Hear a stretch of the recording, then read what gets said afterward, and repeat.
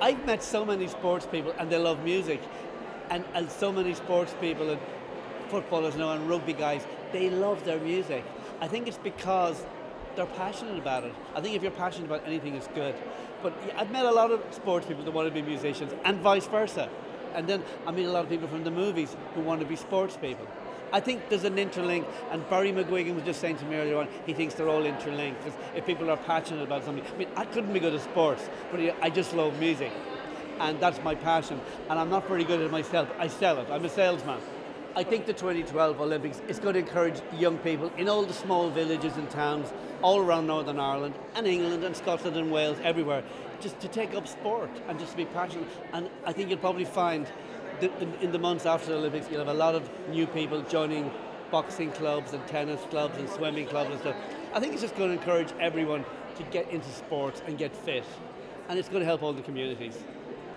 Well, the Inspire Mark is actually quite a rare thing, because never before at any Olympic Games has there been an opportunity for communities, not-for-profit organisations in the country hosting the game to have a direct right of association with the Games and deliver Olympic projects in their own towns and villages.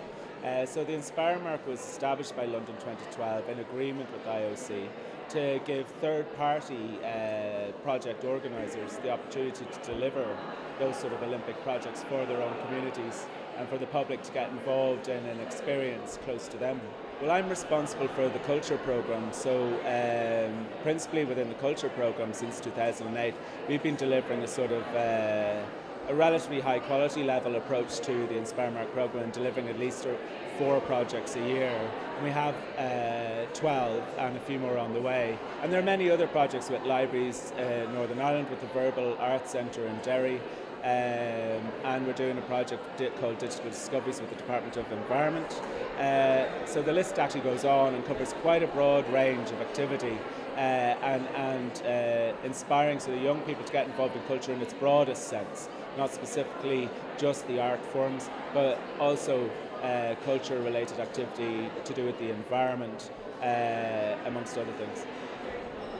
My project, the title is The Screaming Silence of the Wind, and basically it was because of a comment that a blind lady made after I came back from Australia that inspired me to think differently about the work that I was currently doing.